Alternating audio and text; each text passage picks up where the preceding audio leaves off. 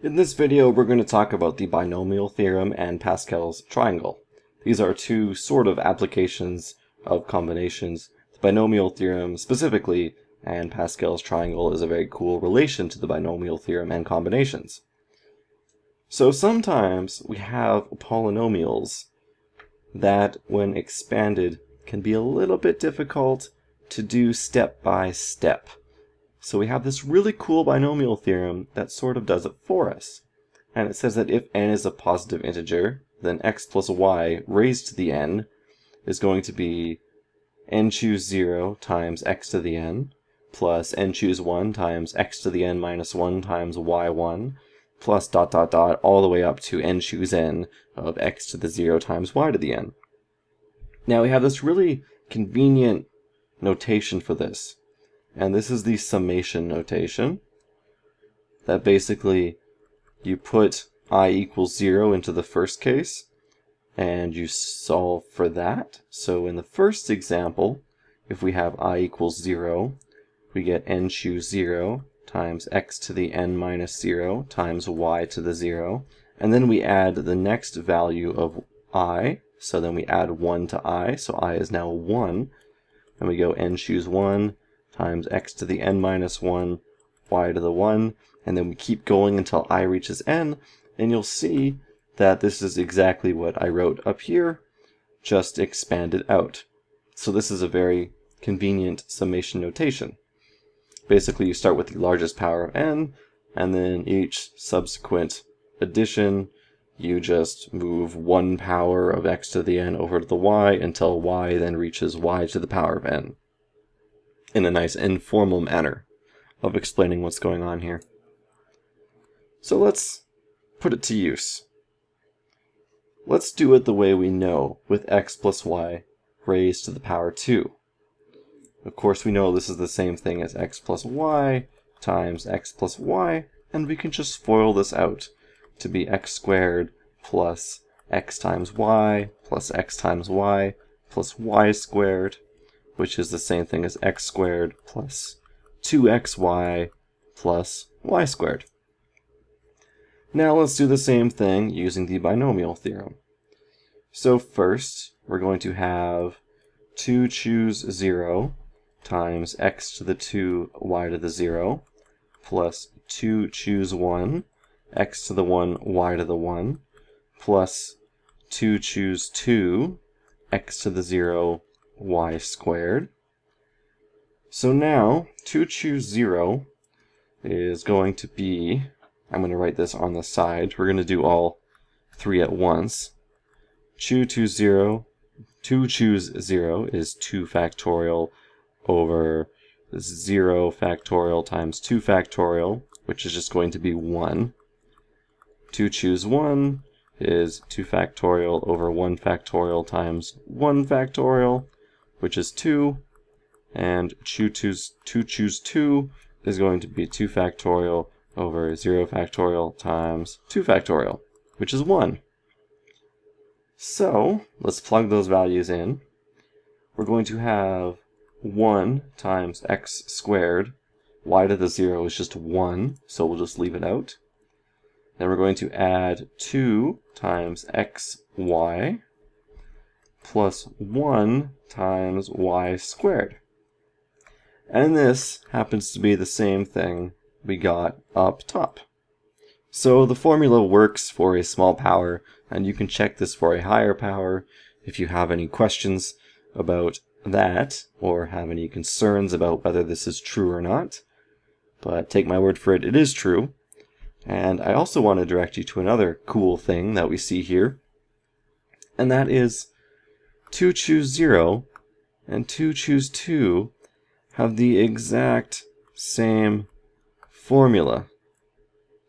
So here's an interesting thing. I'll write this as a cool aside for things you can do with combinations. N choose k is the same thing as n choose n minus k. So you can use these interchangeably. As an example, 49 choose 6 is the same thing as 49 choose 43. So there's a cool little thing, and we're going to see a nice friendly application of this very shortly. But first, one more practice problem. And I do this because sometimes when you just say, oh, x, y, they both have constant 1 in front of them, so it's not that difficult. But what is 2a minus b raised to the 4? So I'm going to do this really sort of quick and point out the important things here. So our first one is going to be 4 choose 0. In fact, I'm going to add them all vertically, just easy visually. So we're going to have 4 choose 0 all the way up to 4 choose 4. Our first one is going to be 2a to the 4 times minus b to the 0. And then we're going to have 2a cubed minus b to the 1, 2a squared minus b squared, 2a to the 1 minus b cubed, and 2a to the 0 minus b to the 4. I wrote it vertically like this so you could see the progression of step by step what's happening. The power for 2a is decreasing and the power for negative b is increasing. So the interesting thing here to note is that we take this whole 2a and this whole minus b and we stick it into the thing that's getting raised to the power. We basically say x is equal to 2a and y is equal to negative b, and then we plug it into the formula. So the important part here is that you remember to put the 2 with the thing that's getting raised to the power of 4, or 3, or 2, or 1, because that will change the result if you forget to do that. So we could leave it like this, and it would be fine. However, I will simplify it a little bit. So 4 choose 0 is going to be 1. So we're going to have 1 times 2a to the 4 is going to be 16a to the 4, plus 4 choose 1 is going to be 4 times 8a cubed, but we have negative b, so this is actually going to be subtracting 4 times 8a cubed. Then we will add 4 choose 2, which is going to be 4 factorial over 2 factorial times 2 factorial, which is going to be 6 times 4a squared times b. Our next one is going to be minus 4 times 2a times b cubed. This should be b squared in the second one. And the first one should be times b. I don't know why I keep forgetting to write the b's. I'm doing the subtraction right, but I'm forgetting the b's.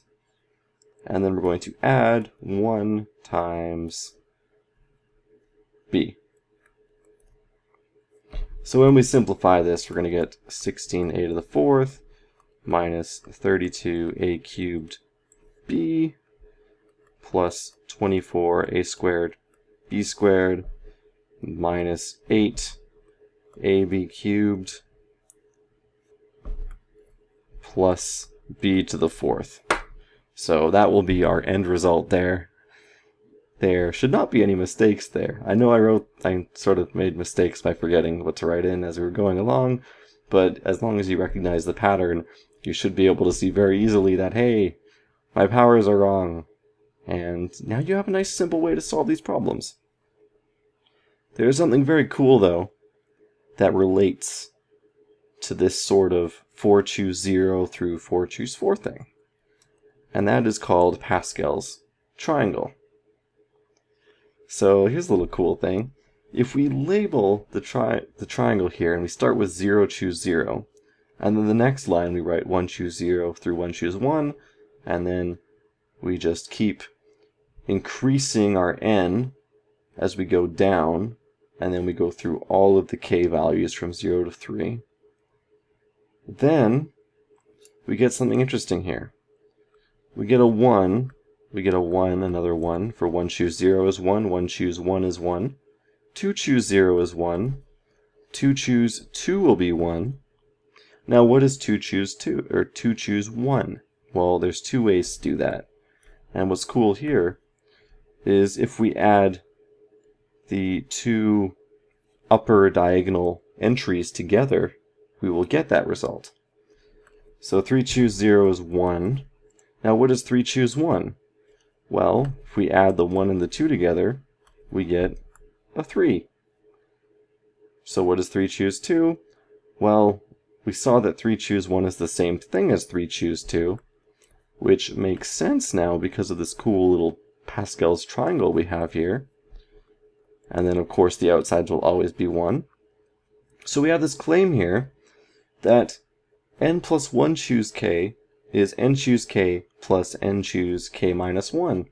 Which means if we take this 3 choose 2, so we're going to write this as 2 plus 1 choose 2, this should be the same as 2 choose 2 plus 2 choose 1, which we see is actually the same thing as what we have in this triangle right here. So that's a cool claim, and it turns out that if you break apart the formulas and find an equivalent formula between the two, this holds. So when I went back into this previous problem and I found these numbers right here, you'll notice that after I found this 4 right here, it didn't take too long to figure out what the next value was. And that was because I was able to figure out the numbers for the triangle at that line. Because if we go next, we know our outers are going to be 1, and then we have 1 plus 3 is 4, 3 plus 3 is 6, and 3 plus 1 is 4. So of course this is x plus y to the 0, to the 1, to the 2, to the 3, to the 4 here. So I want this line when we deal with something to the 4. 1, 4, 6, 4, 1 are the coefficients, and they just so happen to be 1, 4, 6, 4, 1 here. So that is a very cool trick to help you figure out the coefficients in a much faster manner.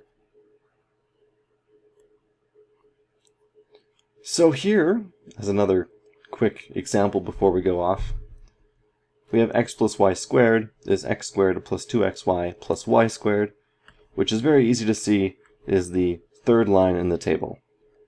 So what I should say formally is that x plus y to the n takes coefficients of row n plus 1. So this is row 0, this is row 1, this is row 2. Oh, sorry. This is row 1, this is row 2, this is row 3, this is row 4. So x plus y to the 2 takes row 3. So here's a question. What are the coefficients of x plus y to the 6? Well, we just draw the triangle. So we can actually do this very, very quick. In fact, we have to go up to the 7th line here, so we can do that very, very quickly. So this is the 1st, 2nd, 3rd, 4th, 5th, 6th. We just have to go one more line, and we will be done. So if we just add up all of the preceding two numbers here, so to get 15, for example, we took 5 plus 10 to get 20. We took 10 plus 10 to get 15. We did 10 plus 5. And this is the coefficients of x plus y to the 6th. It'll be 1 x to the 6th plus 6 xy to the 5 plus 15, x 5 times y plus 15 x to the 4th y squared plus 20 x cubed y cubed plus 15 x squared y to the 4 plus 6x y to the 5 plus y to the 6th. And this is your result. And I could do this that quickly just from Pascal's triangle. So that is really cool. 1, you find the row. 2, you remember the pattern for your powers, where x starts at the highest and goes down 1 each addition, and y starts at 0 and goes up 1 each addition until you've filled out that row for the triangle. So that is something very cool you can do, and before I go, I am going to ask you to do this on your own. X plus y to the 8. I won't solve it for you, but have a go at it, see if you can do it. It should be really simple. In fact, if you can remember this, x plus y to the 8, I will even go back to this triangle here, and you just need to extend it 2 rows, figure out the pattern, and see what's going on. So that was the binomial theorem and Pascal's triangle. If you have any questions on these things, feel free to leave them in the comments, and I will get to them as quickly as possible and hopefully clarify any questions you have.